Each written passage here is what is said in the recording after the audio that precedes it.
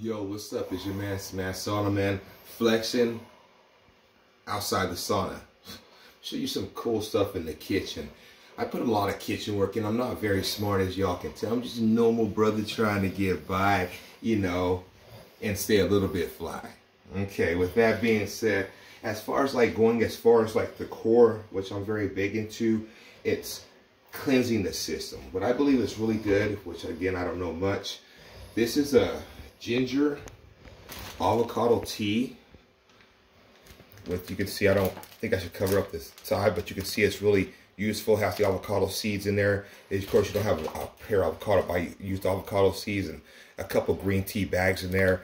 Really cool. And as you can see, what it does, it makes you, cleanses the body out, makes you use the bathroom more. I add a little bit of vinegar.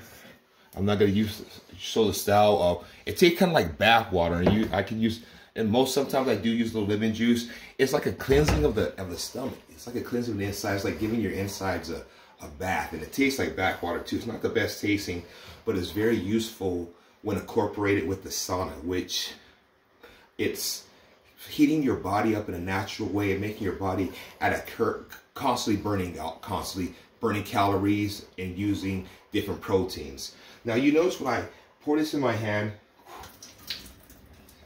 other than the pieces of ginger, it goes through pretty smoothly.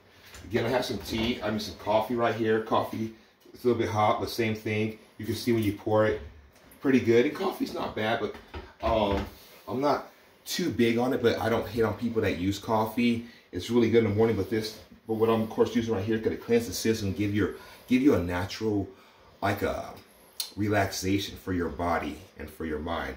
But what I also have here is what a lot of people use. I let this set overnight. I let this set overnight as well, and I let this set overnight with this tea, and I let this coffee set overnight. I let this set overnight as well. This is what most people use overnight to cleanse themselves. I'm not going to say the name of it, but they use this to help themselves with fibers and different stuff. Now let's see how that comes out. You can see in there, this is how it comes. This is how it comes out. I had to put my hand in there. You can see I had to put my hand in there. This is how this comes out. And this is what people use to help them, quote unquote, use the bathroom and digest. How can that help you if that's staying in your stomach like that? See, the things, that's why you can see what I'm teaching people, and what I've been a personal trainer for about 20 years. I'm not very, like, again, I like to be humble. So again, I'm still learning this stuff. I'm still new to it. You can see the tea. And even the coffee, when we pour that, comes out the same way. This stuff right here, I'm not very smart, has different additives. This looks like fat. It looks. What do you think, Big? What do you think, Big Dog?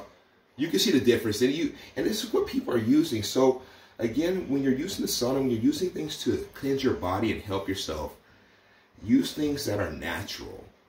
Do research. It's going to help profit you in life and in the sauna. God bless.